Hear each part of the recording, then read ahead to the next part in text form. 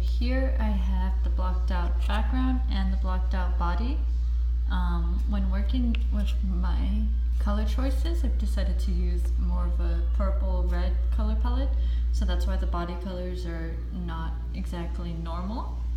Then we have the hair blocked out, which is the red. And so whenever you are also done using a paintbrush, it's best to put it back in your paint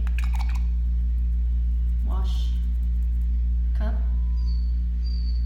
See, washes it all up. And when using acrylic paint, and usually only with acrylic paint, it is easy to also move around the colors with water, so that way you can manipulate it. Though given that if you do use water to manipulate the paint, the quality and the opacity of the color goes down, so it's a little less pigmented and it's a little more runny, like watercolors. So we just got a couple of shadings and stuff. And this is just to block it out. You know, you can work on it more later, but this is just showing you the basics.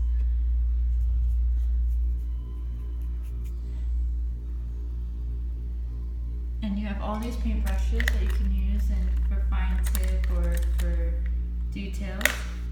And in the very end, once you've applied your gloss medium to seal the whole painting completely off, and that means you're done with your painting, it will look something along the lines of this one. See, it's a little shiny, has that glossy finish. It's all sealed, nothing's going to be touched or removed. And there you go, that's how you paint on a wood panel.